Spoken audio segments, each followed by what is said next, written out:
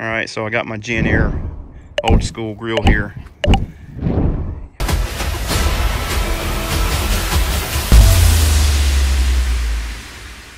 Back in the day, it was a very expensive grill, and I stopped using it. Hadn't used it in about 10 years. So this is what it looks like. The burners still look pretty good, and I'm gonna try to clean it. And so this is the before. Looks pretty good on the outside, but the inside is kind of rough. So this is the before, and I'm gonna do an after. And here's the grills. All right, so let's clean this puppy up.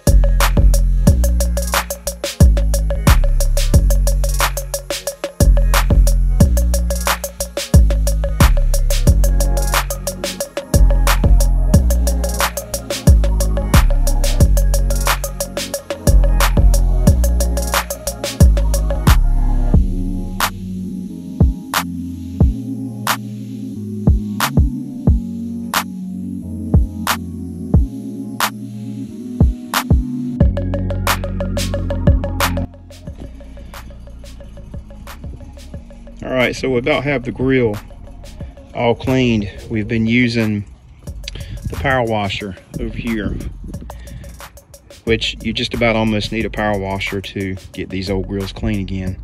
But these, I don't know what you call them, I think they're diffusers. I think this was the Genn-Air's claim to fame when this grill came out, and I think that's what most grills use today. But the burners go under this, and when you're cooking your meat, the drippings fall onto this, and you know, it sizzles back up on your meat. So these things are real rusty, and what I'm doing is I'm using just a regular drill, like this nice Milwaukee right here with a wire wheel brush on it, and I'm getting all the rust off these wheels like that right there.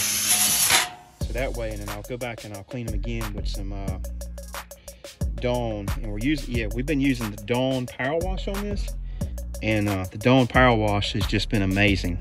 So let's go ahead and get this thing cleaned up, and I'll show you the finished product. All right, guys, what's up? So it's the first time this old school Jenn-Air grill has been used in over 10 years. Let's do this. We got some temperature on that thing. Yes, sir. Look at this ribeye steak, nice and thick. We're gonna throw her on there. Holy crap, look at that. Watch this right here. Right there she goes. Oh, yes, sir. That's gonna be something good right there. Let's close it up and let her cook. Woo! There you go.